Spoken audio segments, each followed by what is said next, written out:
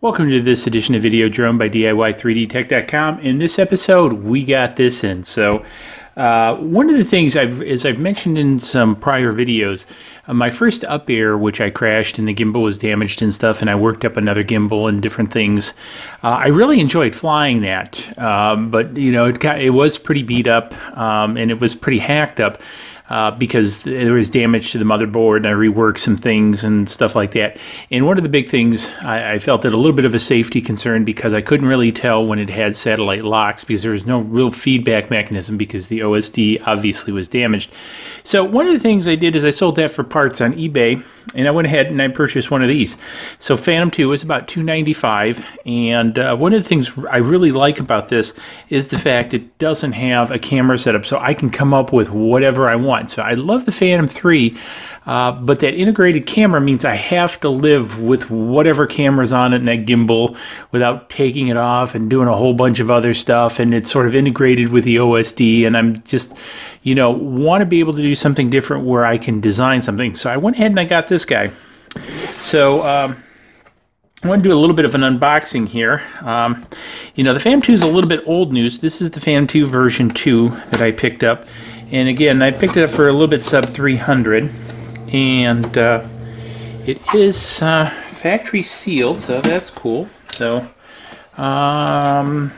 let's see how this comes open. So a little bit interesting.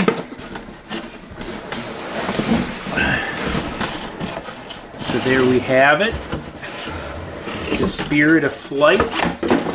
Always love how DJI packs their stuff. I gotta watch it because if I say DJI, somebody's definitely gonna write me and say, hey, it's DJI. So tomatoes. So the future of possible. So a nice little thing. I'm assuming there's some books, and again there's a bit of a wrapper here to seal this. Let's see if I can take this off without cutting it so I save it. I like to try to maintain, especially for something like this, as much of the packaging as I can in the original form, especially, you know, if I go to resell it on eBay, because one of the things I have had to clear out some of the drones. They've kind of been multiplying, so let's go ahead, open this up, and here's what it looks like. Make sure I get everything in. So very nice, atypical DJI configuration. Definitely a little bit lighter than the Phantom 3, and of course probably without that. The battery looks 5200 milliamp intelligent flight battery. Looks fully charged. That's interesting. I'm a little bit surprised. It is different than definitely different than the Phantom 3. I don't know if you can see inside there. So I think there's 4 on the Phantom 3, 4 connectors for the smart intelligent battery, and there's only 2 here. Definitely again lighter. And here is the gimbal output, and then it's got another opening here, and it's got a USB port. You can kind of see the USB port in there. So that's rather interesting. It's got the 4 holes for the gimbal. I'm actually going to probably pull this back up. I don't know if I'm going to actually use the gimbal, or it looks like a DF13 connector for the gimbal configuration. And it looks like it's got the compass on the outside here, and the antenna strapped up here and here. Very nicely done. Let's see what else we have. We have the controls. So I like, so we have GPS, ADDI, and ADDI. I'm not sure what that is. And then we have off, and then I think hover land, return to home. So it's got the controls, got the antenna.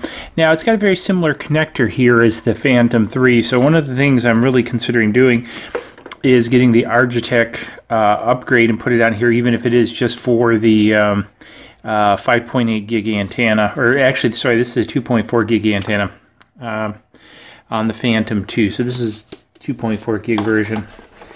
I'm assuming that this is probably the charger and stuff. Yep, charger looks very much like the Phantom 3's. Also comes with some international plugs, which is interesting. And I'm throwing stuff on the floor. Propellers look the same. I don't know if this will take a Phantom 3 prop or not, but it sure looks like Phantom 3 style props. What is this? This is something interesting. I don't know what this actually is. It's a very nice little screwdriver. Kind of surprising. It came in a static sensitive pouch. You know, so you flip it over, you have regular and Phillips, so that's kind of a nice touch. Assumed to be able to work on this. So let's go ahead, and I want to take these off here. There's something else here. Looks like some wrenches and stuff in here, Allen wrenches and extra screws. I'm not sure what for, but okay. So let's go ahead and take this, get this out of the way, and let's bring this over here. So it's kind of curious. Let's take a look at this, see how heavy.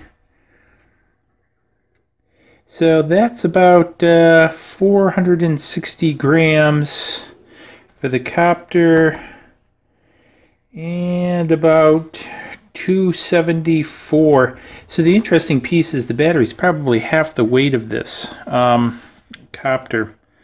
So I'm just kind of looking at how it all fits together, which I'm a little bit interested why they give you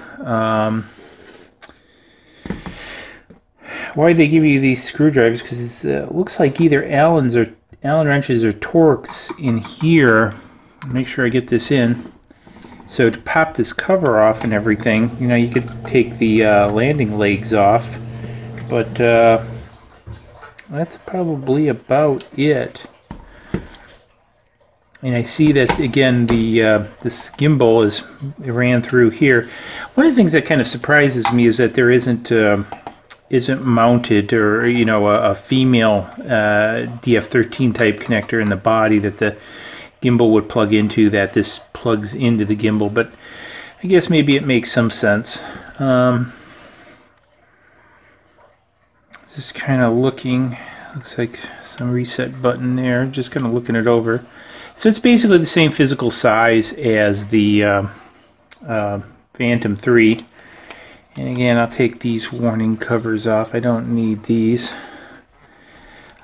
So, you know, again, in the prior video, you probably seen, you know, I did some stuff on, I got those FPV cameras. I've got that Foxeer and Runcam 2 in, and I'm going to definitely be building those to mount in here and to be able to fly this.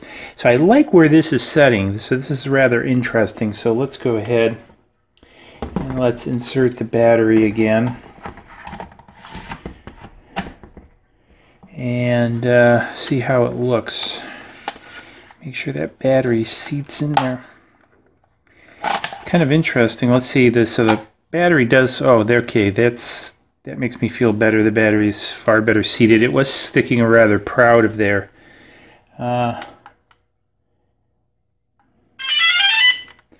So it powers up and everything, so that's a good thing. And the lights flash, and you're seeing the lights flash, and it's probably unhappy because the controller's not turned on. So let's power up the controller. So it definitely sees the controller.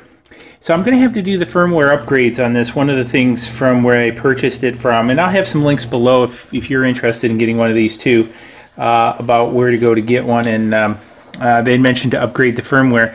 I have already downloaded the ground station for this on the iPad. I think that's been pretty much discontinued, which I really don't understand why. It's quite a bit like Lychee, so I'm not understanding why DJI would abandon something like that and allow third parties to come in. You know, and they can be making extra money, obviously. Because while not too expensive, they aren't free. So again, this is pretty much charged. Controller very much feels like a 3, very light. And again, I like the idea of, you know, no monitor, no weight. I'm going to use this with my FlySky, or is it Skyview or something like that, 700 5.8 gig FPV screen on a separate tripod, so I can just sit here and fly this and, you know, just carry the weight of this transmitter versus that. So obviously self-centering sticks and everything like the 3. So anyways, this looks like it's going to be a lot of fun. I'm looking forward to getting everything together, seeing out the brackets for this. Kind of see how the battery comes in, but there's still some room in the front. I plan on bringing some of the cables out. I was thinking about using power off this if it wasn't a DF13, but since it is, I'm going to probably open up the case and take the power off either the battery leads directly, or let's see how hard the battery leads would be. I should have shut this off before I pulled that out. So I'm just looking, because the up air is pretty easy to get at, so I'm just trying to look, see how that's soldered. So it might be easier just to pop the top of the case off and go with it, trying to see how the case is held on here. So anyways, I'll take a couple look at that and I'll update you guys. So anyways, this is a brief unboxing of the Phantom 2. I'm looking forward to a lot of flights with this one, and again, coming up with my own camera systems.